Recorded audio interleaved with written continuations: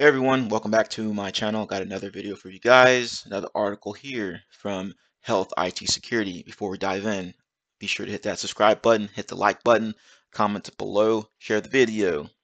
All right, let's get to it. Practice Max ransomware attack impacts 258,000 at Florida Urgent Care Center.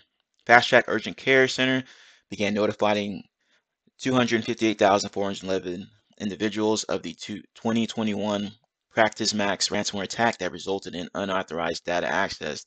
Wow, so they're just now notifying the victims of this attack that took place last year sometime, which is not surprising, especially with these healthcare organizations. A lot of them are slow to move, or they just been owned so badly that the investigation takes a while to wrap up.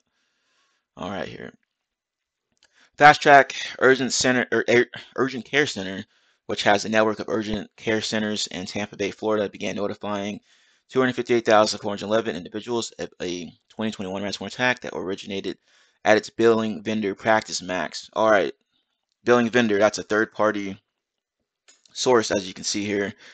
And a lot of times you'll see that happening. These third parties will have all kinds of PHI, which is protected health information, or other forms of potentially sensitive information on their systems, and their systems are not as secure, or they have lots of different security holes in their network or systems, and they end up getting breached. So the attackers get in there and they compromise all your information from your organization, your healthcare organization, and then you'll get notified by the third party like, hey, we got owned, so they took a lot of your information, by the way, so you might want to let your clients know.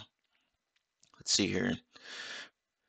Practice Max discovered suspicious activity on May 1st and later determined that a ransomware attack had occurred between April 17th and May 5th. The vendor restored the system by May 6th, but determined that an unauthorized actor had potentially accessed and stolen files containing PHI. What a surprise. See, Humana and Anthem notified some members that their protected health information had been exposed. Incident on May 10th. Could not determine whether any fast-track patients had been impacted at the time. Okay, see, that's what I was talking about earlier. The investigation took a while. Then they finally determined that that healthcare organization's information had been stolen in their attack. See, February 14, 2022, Practice Max informed Fast Track the first time that Fast Track's customer and patient data may have been impacted as a result of the incident. Investigation was still ongoing at the time. Let's see, your customer and patient data have been subject to unauthorized access as a result of the incident. Then finally, on June 6th, Practice Max confirmed that an unauthorized individual was able to access Fast Track's customer and patient data. Exposed information potentially included names, social security numbers, passport numbers, treatment and diagnosis, information, driver's license numbers, birth dates, health insurance information, and financial information. That is a lot of sensitive information that can be used for all kinds of fraud, medical fraud, identity theft, what have you. It'll probably make a pretty penny on the dark web somewhere. Let's see, another organization. Let's see here. American Dental Association faces ransomware attack. ADA began notifying patients around April 21st, ransomware attack that potentially resulted in data theft. Montana Department of Justice website showed. Let's see. In April, the Texas and New York Dental Association reported technical difficulties leading to the ADA to shut down its systems. Unauthorized actor had access and potentially acquired some data. No specifics released, apparently. But the data related to names and other personal information.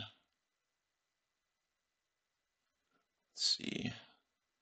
They didn't complete the investigation until June 10th. Wow, that's a long time. I mean, if the bad guys got in there and stole all that sensitive information, they have plenty of time to commit fraud in your name. As part of our ongoing commitment to security of information, we are also reviewing and enhancing existing policies and procedures to reduce the likelihood of a similar future event. Of course, notify law enforcement.